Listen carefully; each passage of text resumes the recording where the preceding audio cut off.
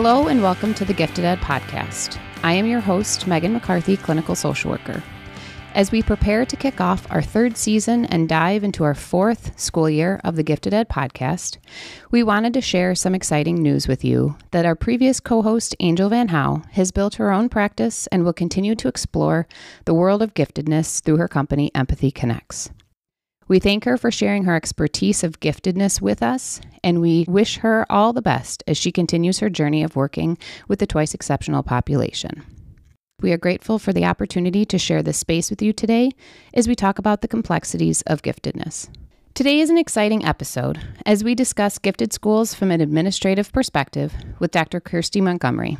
By the end of this episode, you'll have a greater understanding of how schools can address the complexities of educating gifted learners, a solid sense of what characteristics make a strong gifted school, and an idea of what challenges gifted schools face when educating the variety of needs of gifted learners. Dr. Montgomery is the head of school at the Avery Coonley School. She is a British-born educator and administrator. Kirsty is passionate about learning.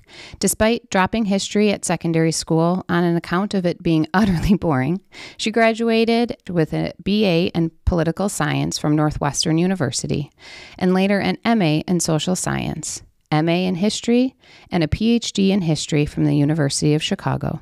As an educator, Dr. Montgomery has taught history at a variety of educational institutions, serving students from third grade through college, including the Illinois Math and Science Academy, Omniscope Academy, Oakton Community College, Northwestern University Center for Talent and Development, and the University of Chicago. She has presented at academic conferences across the globe and has published several articles, book entries, and publications, including Around the World in 21 Trumpets, a cross-disciplinary method for teaching the fundamentals of brass playing that has been adopted worldwide. Dr. Montgomery has most recently head of school at Lakeview Academy in Georgia.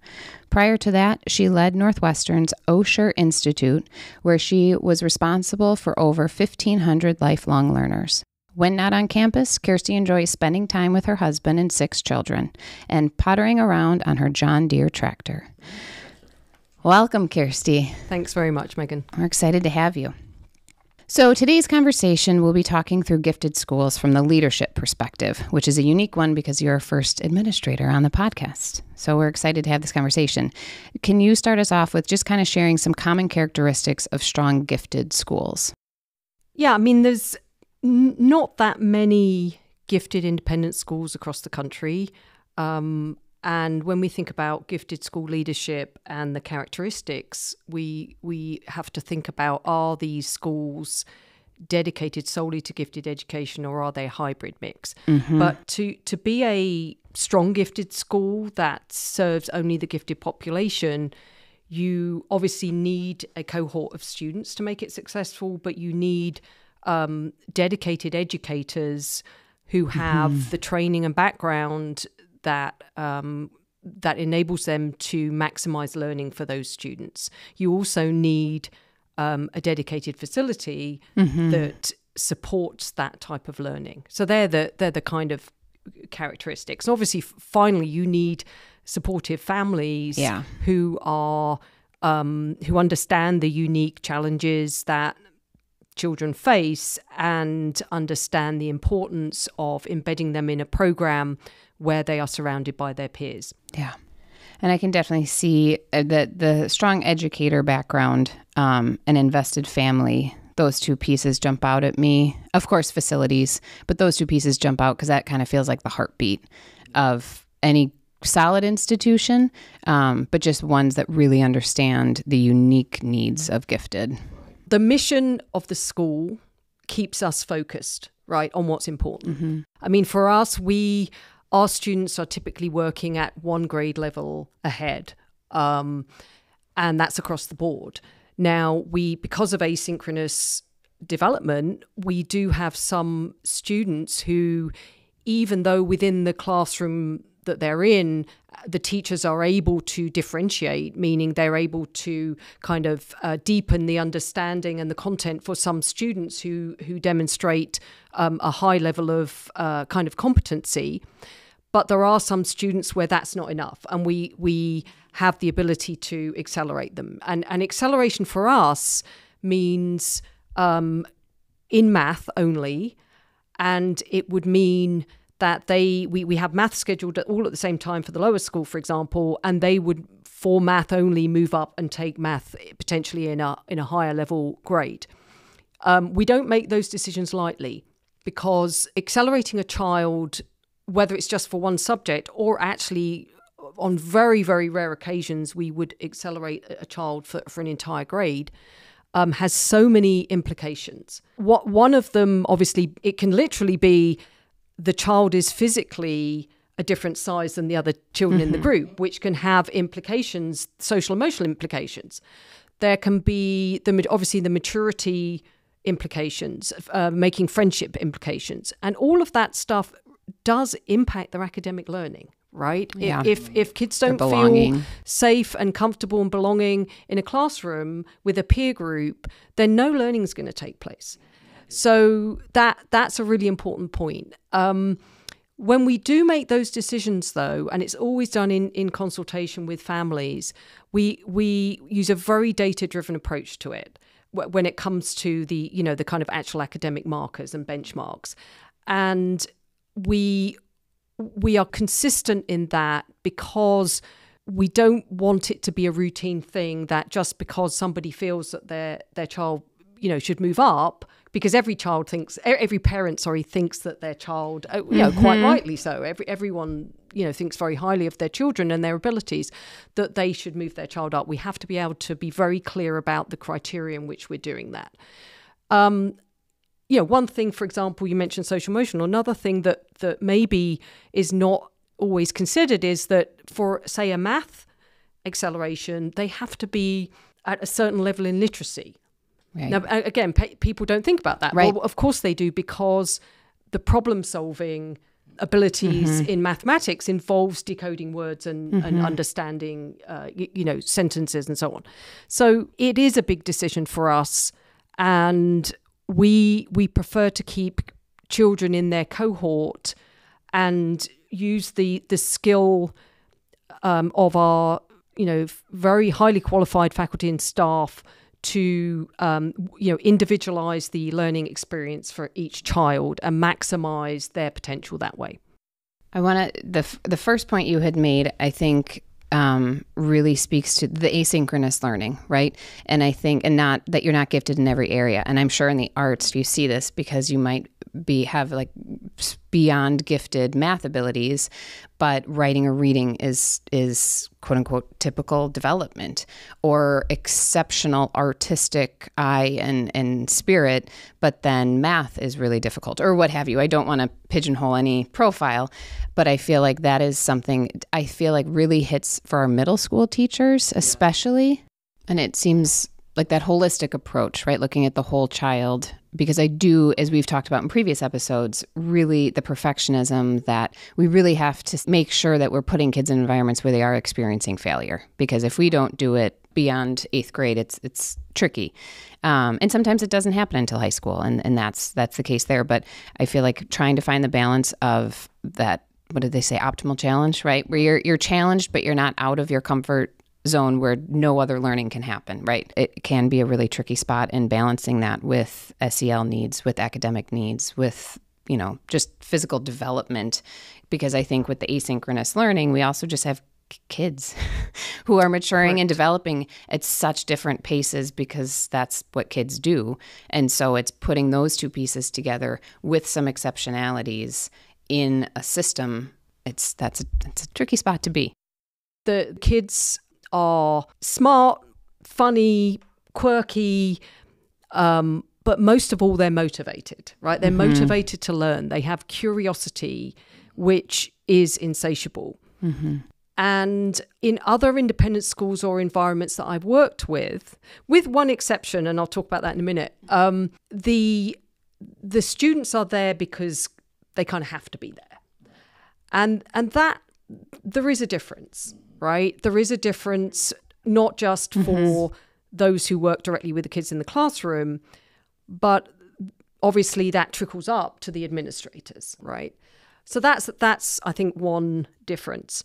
The other one I would say goes more to the previous point, which is to do with expectations and understanding giftedness. And I think that makes it slightly different because, say, at previous institutions I've worked, there's been passion on the parental side for other activities. Maybe the passion spills over into athletics, or the passion spills over into other areas. I think in this environment, the passion and interest, I would say, on the part of families tends to be more directed towards cognitive things. And that has its own, kind of interesting set of challenges, but it's certainly, it's less common to see that in a regular independent school, I would say. I mean, of course, at the end of the day, you send your child to school not to learn baseball, you send your child to school to learn how to read and write. But I think the heavy emphasis on outcomes is probably slightly accelerated in a gifted school than it is in a regular school. Just to go back, and this is kind of, I think this is a kind of important point. I mean, I always, our kids are such passionate learners, and I want to instill, and I want the teachers to instill, I mean, they're the ones that work with the students every day, a sort of a love of lifelong learning, meaning a kind of not just, it doesn't just stop when they leave here. It doesn't stop when they go to high school. It continues until they are retired. And probably one of the most impactful experiences I had that could be applied to this setting in a very sort of weird tangential way was my experience working with lifelong learners at Northwestern who were aged kind of 55 to 100 years old. And every day, even through the Chicago winters, they would get up, they would, take themselves off downtown or wherever the two campuses of Northwestern, and there's no one ringing their parents saying, "Where are you?" There's no one giving them grades. There's no reason for them to be there other than they are motivated to learn. Yeah. And that is something, I wish I could bottle it. I wish I could capture it. Yeah. And that's something that these students at gifted institutions, they have that as well. They have this kind of inherent motivation to learn. Yeah. And that's an incredible thing. So as a head of a private gifted school, you wear many different hats and then have the additional layer of enrollment and admissions responsibilities. I do wear a lot of hats, but I have a fantastic team also wearing a lot of hats, because this is not the job of one person alone. And it's a job actually of an entire community to keep the school going. One is my, if you like, chief paper shuffler hat, as I call myself. And the other one is a parent. I have 6 kids of my own. They obviously, has made a huge imprint on my life.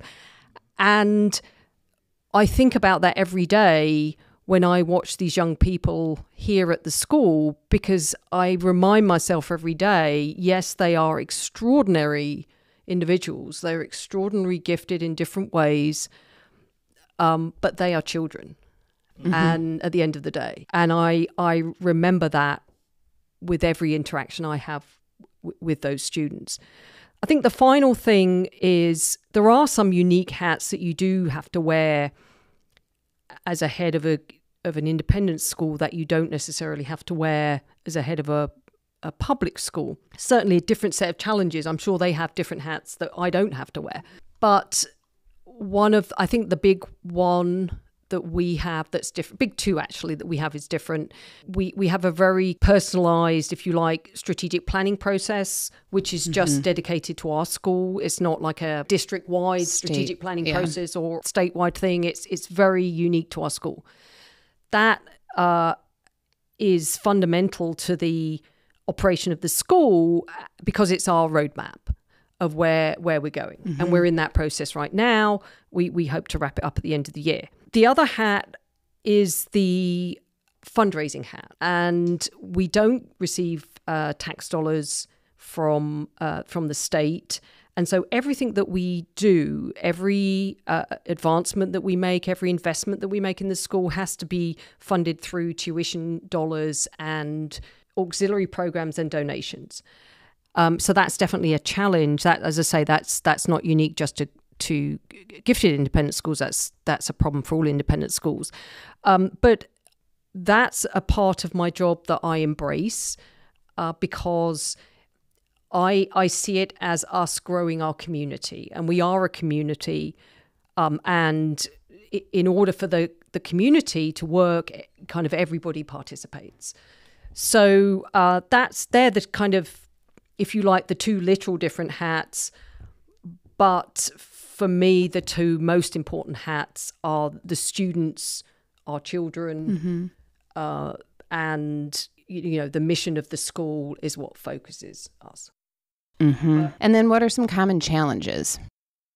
I think for all gifted schools, it is balancing the expectations and maybe misconceptions about what gifted learners can do and achieve versus what actually ends up happening. In other words, the outcomes. And what I mean by that is there is sometimes a misconception that gifted learners are gifted across the board in every single subject. Yes. And that simply is not the case. And there is often asynchronous learning. So there are strengths in some areas and opportunities for growth and support in others. And so that's a common challenge that we have to try and overcome. Yeah. I think the other one, more on a enrollment and a kind of admission cycle perspective, is dealing with the word gifted in the first place, because the word gifted has been kind of redefined over the years and most recently, and is misunderstood and often thought of as being almost like exclusive and denotes something that is kind of almost unattainable. Yeah. And that's a challenge that we face as a gifted institution. Some people have said, well, maybe you should change the word gifted. Maybe it doesn't actually denote something that's in the world of equity and inclusivity. It denotes something different. Yep. But while institutions and scholars struggle with that definition, including us, I think it's a kind of a label that we have used to denote those students who have the potential to achieve maximum learning. Yeah. And we think of it as a progression, as a kind of a talent development, rather than something that was kind of innately given to that child and that no other child may have. Yeah. So many of our previous episodes have really kind of like, we have deep dive into a very particular puzzle piece, if you will. And I really appreciated today's conversation because I felt like we could kind of zoom out and get a full, not entirely full picture. We'd be here for hours, I'm sure, if we talked through every part of your job, but a larger puzzle piece of how everything has to kind of work together to give that student experience and family experience, educator experience, administrative experience throughout a school that spans from age 3 to 8th group. So I really appreciate you being here today. Thanks for having me. We want to thank you for joining us in this space today. Please subscribe to the Gifted Ed podcast to stay up to date with our latest episodes. Stay tuned for our next episode that continues to unpack the complexities of giftedness.